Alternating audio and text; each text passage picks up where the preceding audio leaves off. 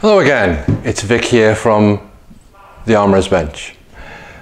Right, what do you think I've got here? Well, if you want to guess, there are some very obvious hints in the various parts of this machine gun.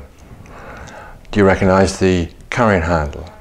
Do you recognize the bipod?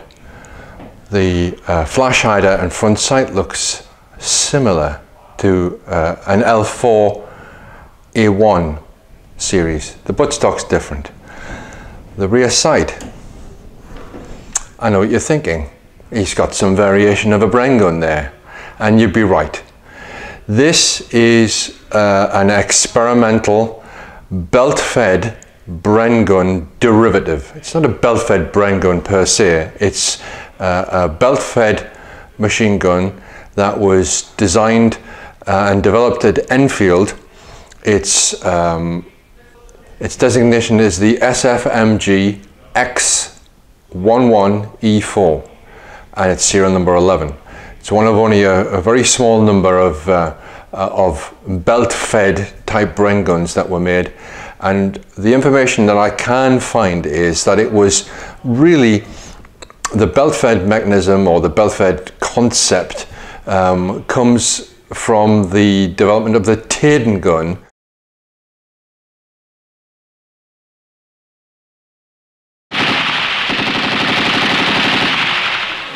The Taden gun was a medium machine gun supposed to replace the Vickers machine gun and the Bren gun in service if Britain had adopted the EM2 rifle in .280 caliber. When the rifle number 9, which the EM2 would have been, was knocked on the head and came to nothing, and Britain then adopted the FAL as the L1A1, the SLR in service parlance, a machine gun was still required. The Taden gun was modified to use 7.62, but the Taden gun really was a medium machine gun, so a light general purpose machine gun was still required.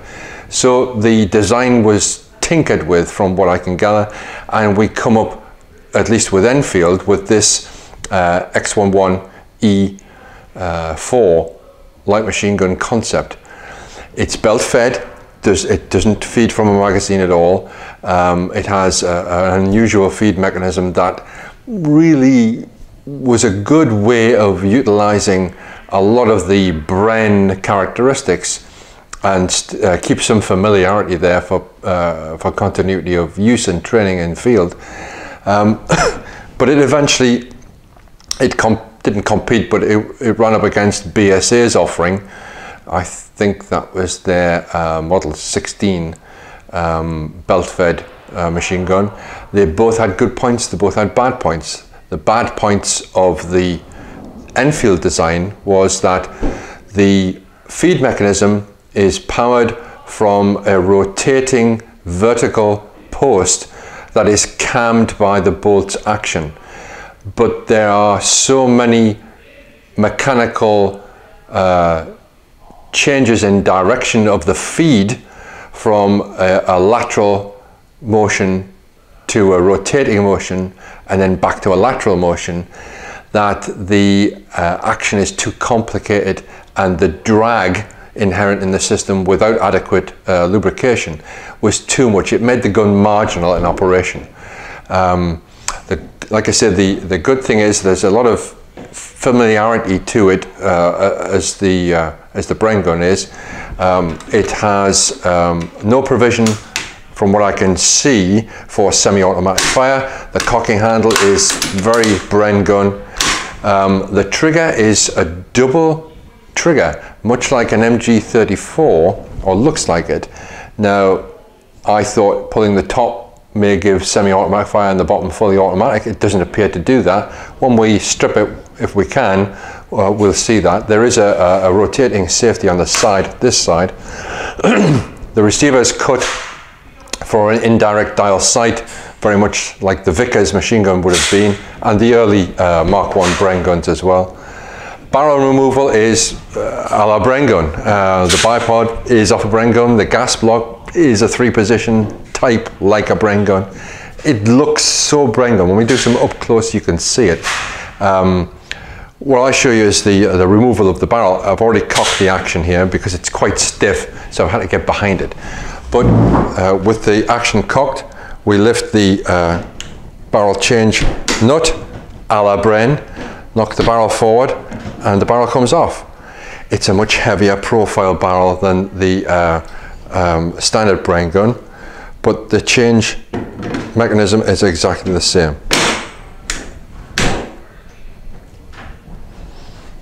Okay, the feed tray cover here, there's a latch at the rear. We'll show that in close-up as well. Press it in and the feed cover pops up to place a belt in, and there's the loading tray. On this, the loading tray falls out, which seems to be a bit of a design flaw. It doesn't look as though it's supposed to be secured, but it just pops out. I don't think it was a very good idea. Put that back in.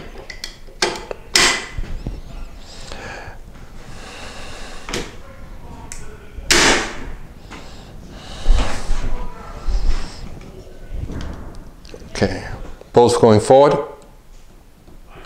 Safety off, of course. Okay, let's have a look. Let's see how we would strip this.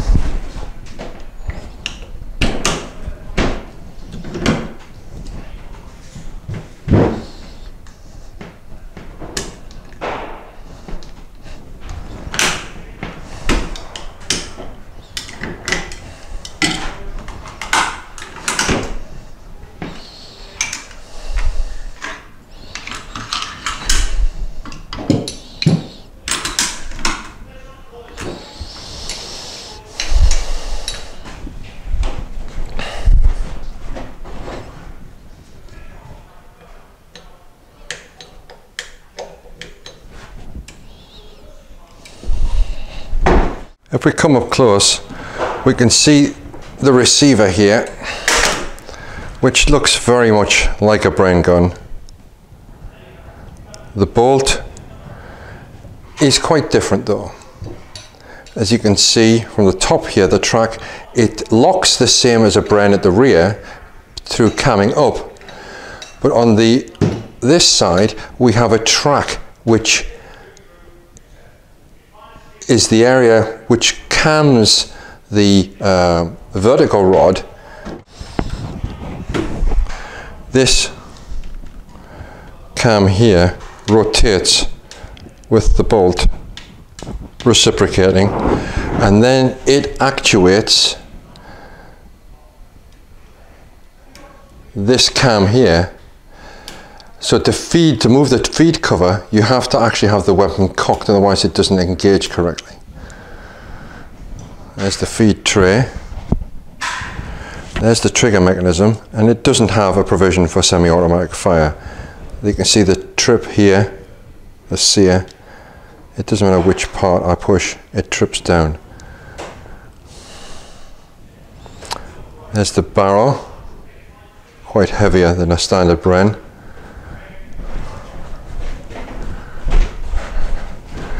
But the flash hider, very much like an L4. When we look at this side of the body, at the markings,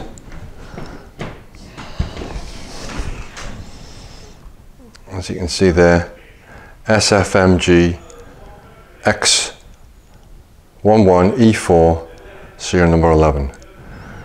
Rear sight,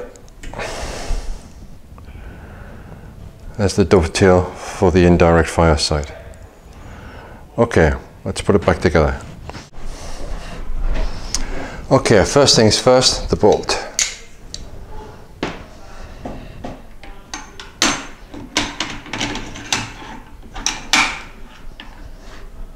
With no trigger mechanism on, obviously the bolt moves all the way forward. we'll put the feed tray back in. And we'll close the top cover. Now, that's where I went wrong there. You can't close the top cover because it's not cocked. So, we now put the recoil spring and action spring back in.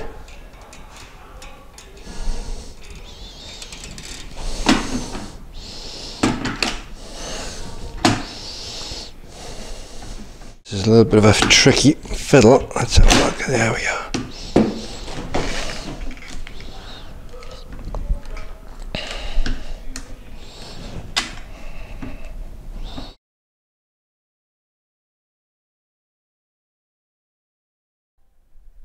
Okay, now we're reassembling the gun, and we're going to put the feed tray back in. First of all, what we should have done was cock the gun, but we didn't. So we placed the feed tray in there. And now we're going to try and close the top cover, but I have to cock the gun first, so that everything, all the cams align. Then we close the top cover. That shuts quite well now. And now we place the barrel back in. Making sure, go on Vic, lift that barrel nut, that's right, push it back in and lock it in place. That's everything assembled, and now let's the working parts go forward. Okay, I hope you've enjoyed this video on this very rare and unknown machine gun from the 1950s. Let's just turn it around so you can see the other reverse side of the gun, the left hand side of the gun, and the feed controls. As you can see, this gun really didn't catch on, and it lost out in the trials where it competed against the FN Mag 58, which was adopted in British service as the L7 machine gun. An interesting anecdote in amongst the British designs of the 1950s, and a rather unusual gun that not many people know about at all. Sorry about the sound. Microphone died on us when we were filming, and so I'm doing this voiceover. I hope you've enjoyed the video that we made here today, and if you'd like to see more, please like, share and subscribe to the video. Any comments, please put them below in the video, and we'll see you later. Bye.